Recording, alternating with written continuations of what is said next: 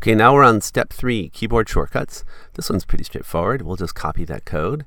We'll go here and we will paste it and run it. And this tells you how you have Control P to pause and unpause. And look, it's just a counter. And if I would do Control P, it pauses and nothing's happening. No timer fired, red box. And if I Control P, it unpauses. That's built into the app. So our code right here is doing nothing. There's no key pressed. We're not taking care of that. That's built right into the app class itself. Okay, and you can Control S to save a snapshot. If I hit Control S, it'll ask me where I want to save the snapshot. Save as foo. And then on my desktop right here was foo.png, and look, when I open that, that's just a snapshot of that, which is nice. Okay. And then I can Control Q to quit, which I do Control Q, and oh, 1 second here, Control Q, and it's gone. The reason it came back was I was running the app twice. So let me do that again. I'll run it. I'll Control Q and quit the first one, and the second one runs. I Control Q, and the second one also closes.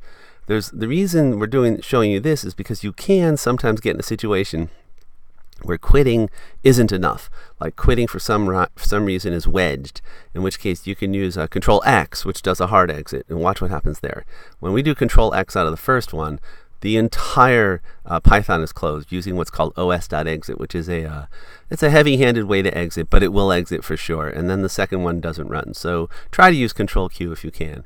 So to revisit what we did, there's Control P to pause and unpause, Control S to save a snapshot, Q to quit, and if really need be, X to exit.